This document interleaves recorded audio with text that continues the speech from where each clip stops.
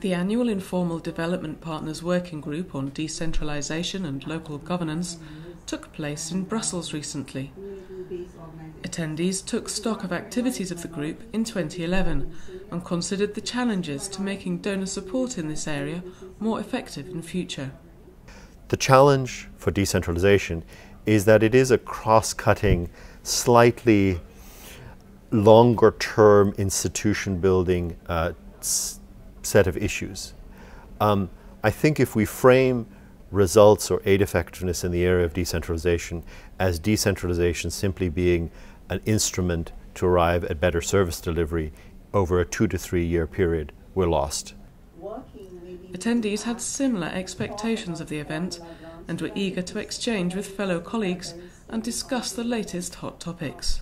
My expectations were that I would learn something.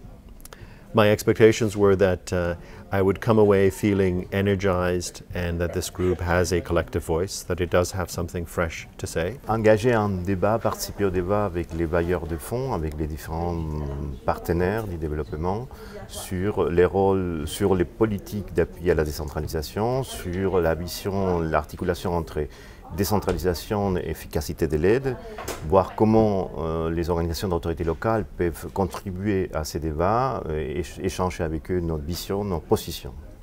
Chief among these hot topics were preparations for the forthcoming high-level forum on aid effectiveness, which will be held in Busan, Korea at the end of the year. My main expectation for this meeting was to get the crowd together around the readiness to get engaged in view of the Busan direction, the discussions, because the Development Partners Working Group has a stake to contribute to the future orientation of aid effective measures and concepts, and we want to contribute to that moment there. Busan is, I think, critical in the sense that it is, in terms of the Paris Declaration dialogue, the global discourse, is focusing on implementation, implementation, implementation. Attendees agreed that decentralisation can play a key role in aid effectiveness, and as such, should be a key talking point at Busan.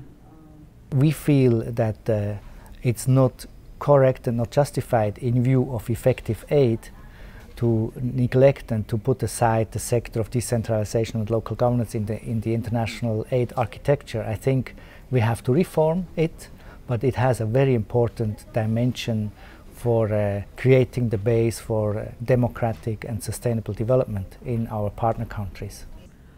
One of the main messages attendees took away from the three-day event was that decentralization is a cross-cutting issue, with great potential to assist donors and their partners in meeting development objectives. The main message is that, the decentralization is a whole process, kind of holistic process, taking account things like democratization, things like public services, how we can deliver better public services at the local level. Things like multipartism also is part of decentralization, and I think that in the approach we must take account all these dimensions of decentralization so that the impact can be bigger in our countries.